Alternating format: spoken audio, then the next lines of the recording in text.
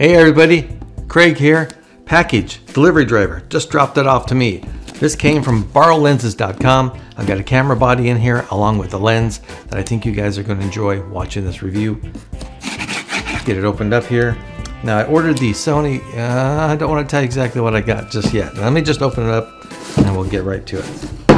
Oh, first the thank you for ordering. Don't need that right now. Open up the first plastic baggie. And we have the Sony 55-210 lens. This is a kit lens. We also have, ooh, kind of stuck in there. Battery charger. There should be, oh, another battery, because Sonys are notorious for not having very good battery life. And then of course, the Sony a6000. It's about a 4-year-old camera. Now I got this camera body and lens for one main reason. The Sony a6000, along with this kit lens on Amazon.com, goes for $798 bucks. $798 bucks. It's less than $1,000. You could be shooting sports photography for under $1,000 bucks. So if you're looking just to get into it, to test the waters, to see if maybe you like it, this would be a great way to get into it. You've got under $1,000 bucks. Obviously you got a lens here. I think it's a 4.5 to 6.3 aperture. Not good probably in low light situations, but you could probably shoot outside, such as soccer and softball. Which softball, that's what I'm going to be shooting with this as a softball tournament. Multi-fields, it's going to be exciting and fun. I'm going to take you guys along with me and we'll see how this thing performs. So that's what I got for you. I need to get the batteries charged up so I can get it ready to go, and you can join me out there. And if you can't join me out there, grab your own camera and, you know, get out and shoot.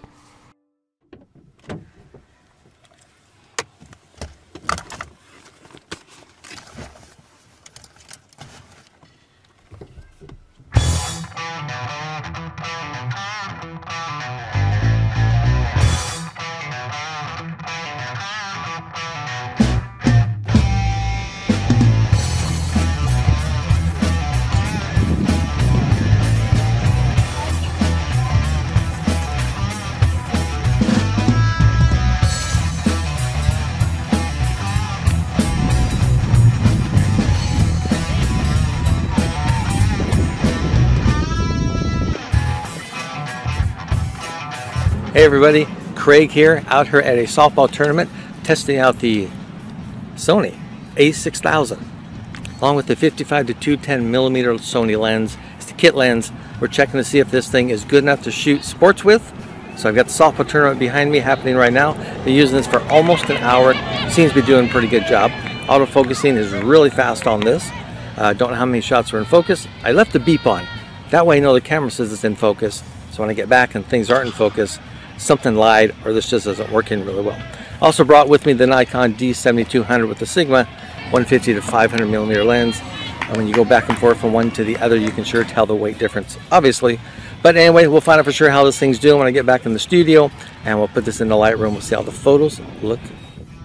That's what we got going on today. I'm gonna go shoot some more with this. It's fun and it's relatively intuitive. If I need to figure something out, it doesn't take me too long to figure out how to change what I need to change. So I'm gonna get back and shoot. You guys have some fun. Hopefully, if you're not watching this, you're out shooting.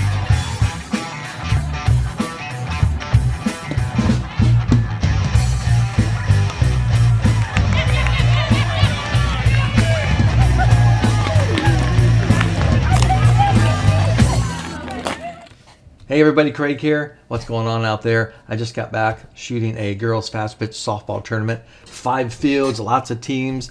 And I took the Sony a6000 camera with me. Why did I take the Sony a6000 camera with me? It's about 4.5 years old. Let's take a look at the specs and find out. Now the reason I picked this camera, the Sony a6000 mirrorless digital camera, and this right here I took along with the 55-210 kit lens, which is the lens you see in the photo. Because at this price, which is $748, and it was $798 when I started this video, it's dropped about 50 bucks obviously. But I picked this because at this price point, with a 55-210 millimeter lens, you might be able to shoot sports, outdoor sports, because this lens is a 4.5 to 6.3 aperture. Indoor sports is probably out of the question. But outdoors in some good light, you might be able to pull it off. Let's take a look at some of the specs, shall we? This one has 179 autofocus points, which is incredible. And when it came out, it was one of the world's fastest focusing cameras.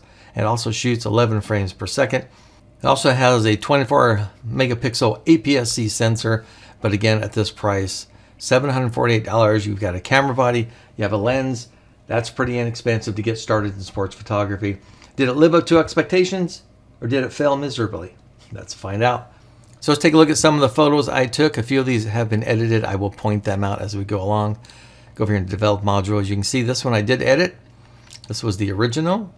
I was over on the third base line, about 10 feet off behind a fence, taking some photos around the corner of the fence. I wasn't shooting through the fence because personally, I don't like doing that unless I absolutely have to. But after some editing, I've got it down to this, and it doesn't look too bad. You go into a 1:3 ratio. It's not bad at all. But if you really zoom in, you can see it just loses everything. It's not sharp. It's kind of almost blurry looking, even though according to the camera, it was in focus because I kept a beep on. I know it bothers people, but that way I knew it was actually in focus for sure. So let's move on to the second photo. We got this one. This was down the third base line, a nice hit. As you can see again, once you zoom all the way in, it's not sharp. Even at 1:3, it doesn't look too bad. And obviously if you get way out here, it looks okay, it's not bad. But when you really zoom in, so some people like the pixel peep, it's just not sharp, not at all. All right, check out the next photo. This was a hit to shortstop, I believe. As you can see, when you zoom in again, it's just not sharp. Zoomed out, it doesn't look too bad.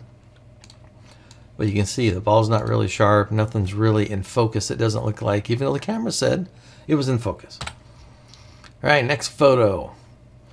Now this one here, just to give you a comparison, this was taken with the Nikon D7200 and a Sigma 150 to 500 millimeter lens. This was taken from center field. You can see, you can zoom in, got some good expressions on the faces. The catcher's got her eyes closed, that's always funny to watch, but it doesn't look too bad at all. All right, so let's go to another one. Now this was taken with the Sony a6000 again. Zoomed at 210 millimeters, and this was down right next to me. She's maybe 12 feet away from me. As you can see, it's in focus.